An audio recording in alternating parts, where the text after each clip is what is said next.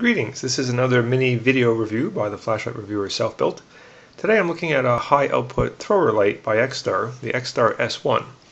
I think as you can see looking at it, it's a very substantial light. It's certainly a good size. It's a 3x18650 style light with a lot of output and a lot of throw. So to start, let me just show you the reflector.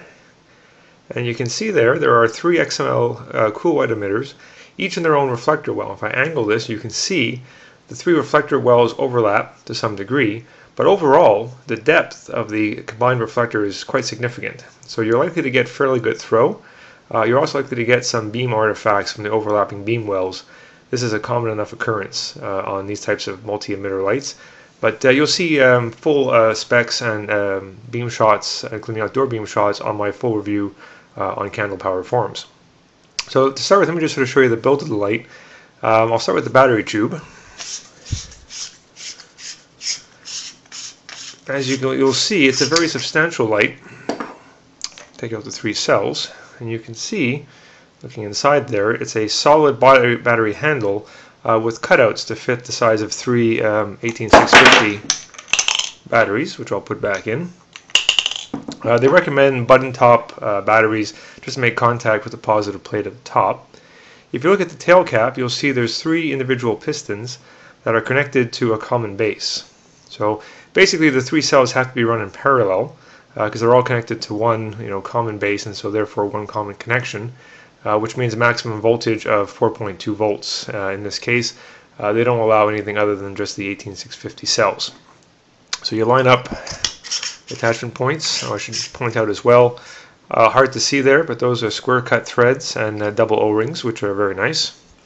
So you line up the contact points, and then you can tighten the cap back on. There's a good number of screw threads, a good number of turns. You'll see there's a grip ring here with attachment points for a lanyard. The light can tail stand, kind of raised ridges there, but doesn't get in the way of tail standing.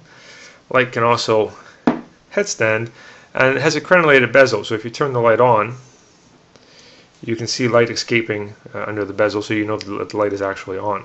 Now, the control interface for the light is entirely done by this control ring in the head, and it's a magnetic control ring, and it has a few options. You can see starting from the left, there's an SOS mode, strobe, a high mode, that's the O is the off position, there's a preset, and a select.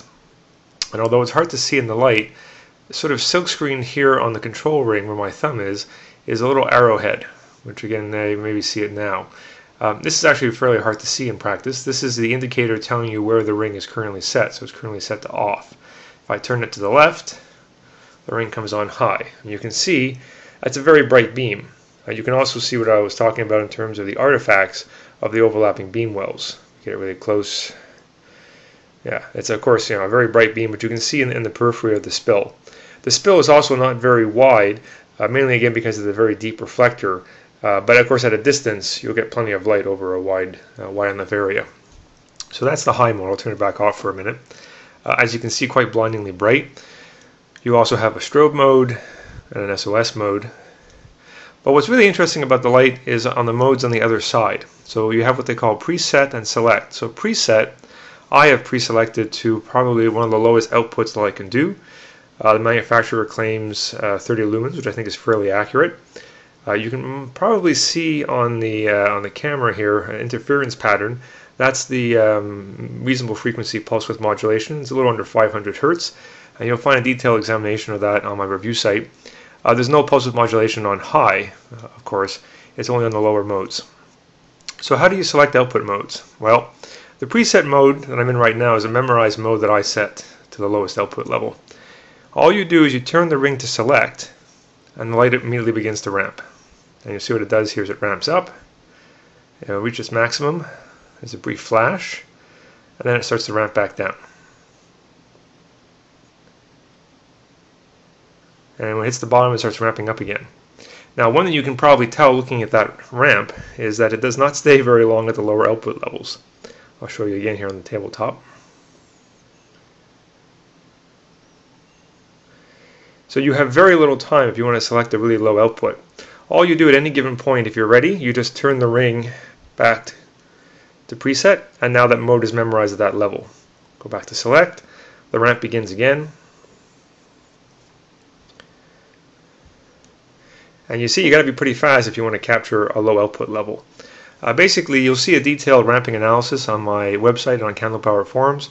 You only have about 3 seconds from max to min, and another 3 seconds from min to max, and basically a fraction of a second to select the min mode. It does pause about a second at the high mode, so you've got more options to select a high output level. And that's pretty much a good overview of the light.